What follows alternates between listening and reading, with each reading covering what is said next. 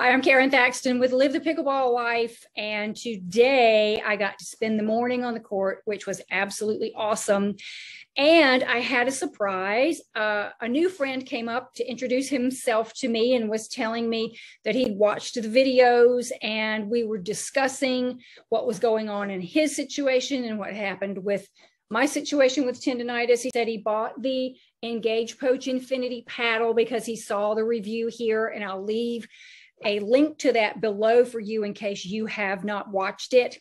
But Jarrett, hi Jarrett, thanks for sharing your story with me today and for playing with me too, is using these types of braces. And you probably have tried those or are using those too. And let me stop before I go any further and get your attention for just a second. I am not a doctor. I am not a nurse. I am not a physical therapist, an occupational therapist. I'm not even a dentist. I have absolutely no medical background whatsoever. I am sharing my story and what someone else on the court told me about their story. This should not be taken as medical advice or as if I am telling you what you need to do. I am explaining my own situation and the situation of someone I met. So now that we have all that out of the way, what he was saying was that his had gotten so that it wasn't so much back here and in the elbow part, it was more on top.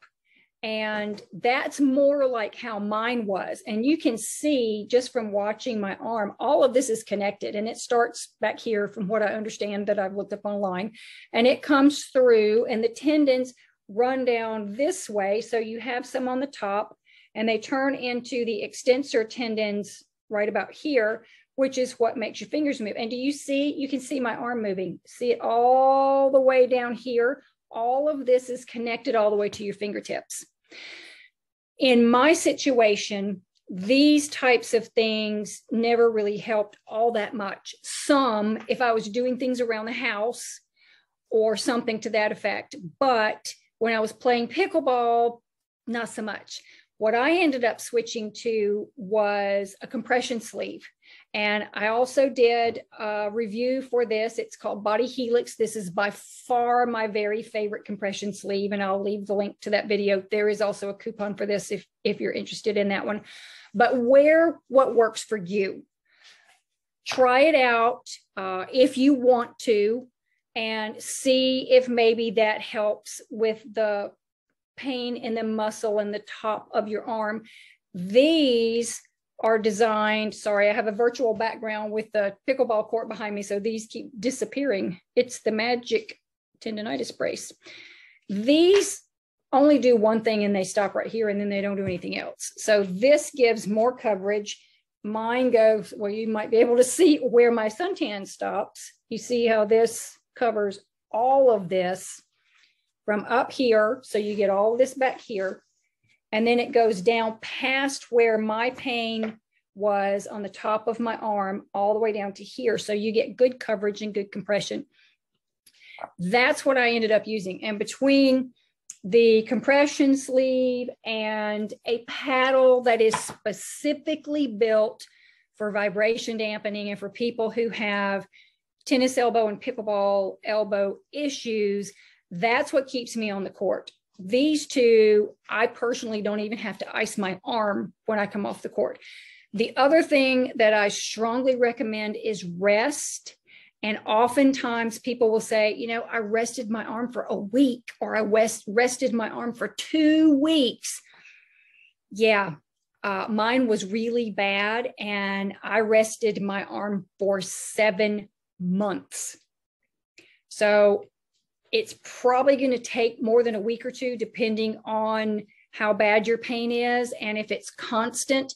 Jarrett was telling me, let's see if I have anything sitting around that I can pick up.